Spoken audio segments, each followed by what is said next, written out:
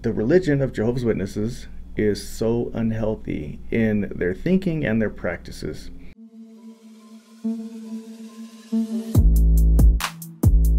To start off with, Jehovah's Witnesses believe in a paradise earth just after Armageddon, and Armageddon is going to happen any time now. So we are in the last of the very last of the continual last days.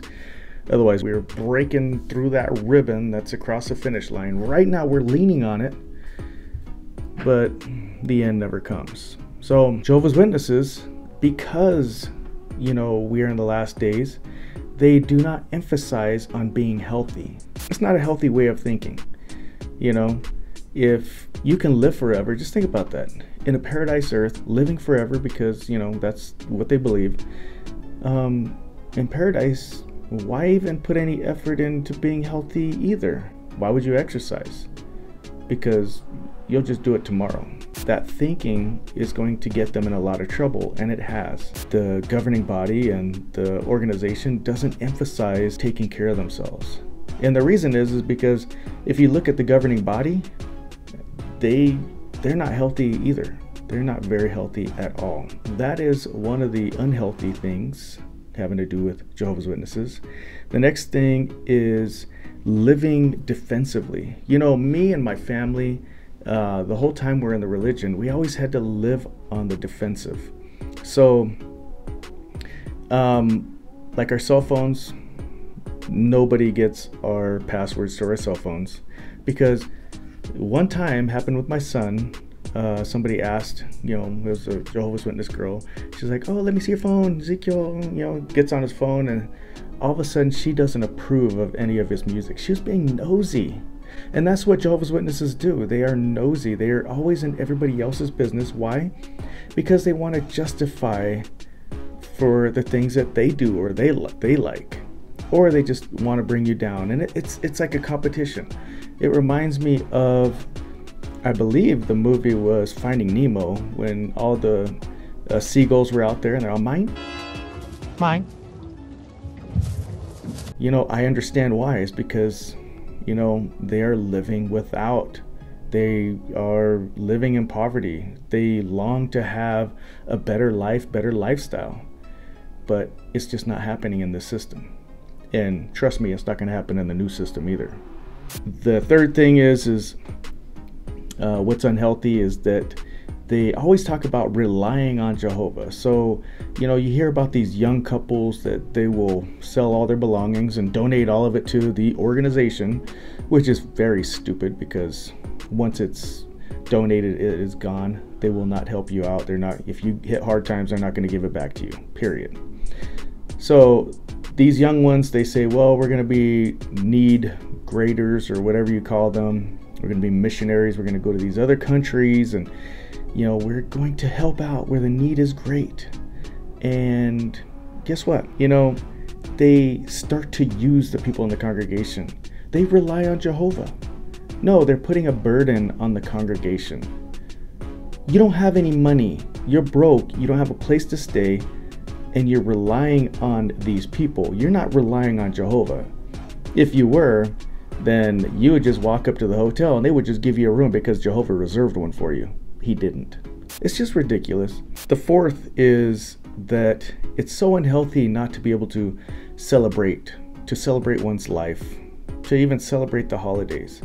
It's not that because everybody else is doing it. It's because, these are creating memories in life. This is the only life that you are guaranteed to have. Just because this organization says that there's a future paradise does not mean that they are right.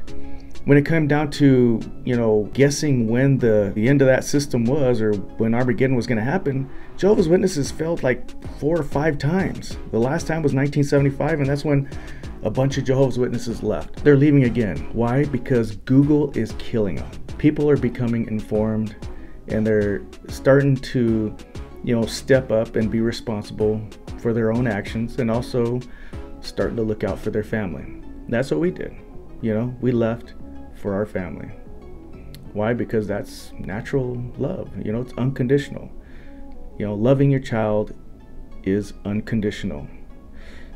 Jehovah's Witnesses, to them, it's on the condition. It's on the condition that they grow up and get baptized. So, holidays, birthdays, Jehovah's Witnesses always rationalize saying, well, there are only 2 birthdays in the Bible and both of them were horrible, and one of them, John the Baptist's head was cut off for a birthday. Yeah, well, it also shows in the Bible that Lot had sex with his daughters. Does that mean it's okay? No, it doesn't. No, it's morally wrong. I can't even believe that's in the Bible. So if you're going to use the Bible to rationalize why you don't celebrate birthdays, it's ridiculous. Enjoy life. Enjoy. Birthdays, some people view them as depressing times because, they're just getting older. But for young ones, they're the most memorable times. They are the most memorable.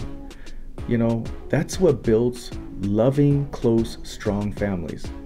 Not sitting in a meeting for an hour and a half, 2 or 3 times a week, trying to just make your little kid pay attention to some boring speaker up there. And trust me, I was one of those boring speakers. And it's ridiculous. That is not loving. That is not building memories. Here's a test. Ask your children and tell them to be honest with you without any kind of discipline or any kind of, consequences. What was your most, happiest moment in your life? Just happiest moment, not in the religion, just your happiest moment, period, in your life. Next you ask them, so what was your happiest moment as one of Jehovah's Witnesses? Name 5. They're gonna try to tickle your ears by saying, oh, baptism was the happiest time of my life as, one of Jehovah's Witnesses. No. I mean, yeah, they got, people to pat them on the back and say congratulations and welcome, brother, sister, but in all reality, they will remember all these other times that you spent as a family more than they're going to remember any kind of spiritual activity. Talking about unhealthy things, number 5 would be, things having to do with Armageddon. This is so unhealthy to think that Armageddon is coming and that, that the governments are going to come and they're going to, basically throw you into prison. They're going to throw you into prison. They're going to, persecute you. Some of them might kill you. And, that's kind of horrifying, especially trying to teach that to children. And, I've heard, some accounts, and I can't remember if it was Lloyd Evans or who it was, but, their family or their dad would run drills like, hey kids, get your stuff ready. Oh my gosh, did you see the report? Armageddon's here. The government's coming after us. Let's get into the basement, and they run these drills, scaring the crap out of these kids. That is so unhealthy. That is mental abuse. But, that's just the way the religion is. That kind of reminds me of like Branch Davidian kind of stuff with David Koresh, And, when it comes down to Armageddon, like me, I disassociated, so I'm not only an apostate, I'm an evil apostate. They're going to be calling names, so childish. But when it comes down to Armageddon, Jehovah's Witnesses, the ones that like me, that really are, PIMI, they wish or they hope that I die before Armageddon. And that is really bizarre because they would rather me die in a car accident. They'd rather me, get jumped on the street and stabbed and killed than to live through Armageddon. If I were to die right now, they would be like, oh, good. At least he'll be in paradise. It doesn't make any sense. It's unhealthy thinking. That's like so morbid. It's like weird. It's sick. But that's the way Jehovah's Witnesses think. That's how the doctrines teach them. It's better to die before Armageddon if you're not one of Jehovah's Witnesses, apparently. So that's what's scary about, like, you think about these other cults like, Jimmy Jones in Jonestown. Jimmy Jones, he had all of his followers kill their children first. And when he had them kill their children first, it was, I could only imagine, how sick that whole thing was, you know. And after these parents kill their children, well, they're past the point of no return. Well, they have nothing else to live for, so they killed themselves. So Jonestown was a massacre. Number 6 of the unhealthy things that Jehovah's Witnesses do, or their practices, is all the guilt they have. Jehovah's Witnesses have so much guilt. And, you know, if they miss a meeting, they feel guilty. If they, like even in the publications or in their videos, they show like people the family, we're going to explore nature. Jehovah created all this stuff. So let's go and visit the mountain. When do you have time to go visit the mountain? Really? I mean, during the week you have to work. So by the time you get up to the mountain, it's dark and you cannot go hiking in the dark. On the weekend, Saturday you have field service, Sunday you have the meeting, and by the time you get up to the mountain after doing either one of those, it's dark. You cannot do it. And if you miss a meeting, guess what? Now your conscience bothers you. You have guilt. See, that's how unhealthy this religion is. It guilts people. And me and my family, we're guilt-free. We're happy. It's just like, it's amazing of what kind of burden was lifted off of our shoulders once I sent my disassociation letter. Actually, once I talked to the family. The organization of Jehovah's Witnesses puts so much emphasis on spiritual activity that their expectations are way up here, and the average Jehovah's Witness, they could only get up to here. This is their goal, but they could only get up to here. See, the expectations, they just can't live up to them. They cannot live up to the expectations. And to top it off, health always gets in the way because they're unhealthy people. It's really sad. And, I like Jehovah's Witnesses. They're really nice people, most of them for the most part.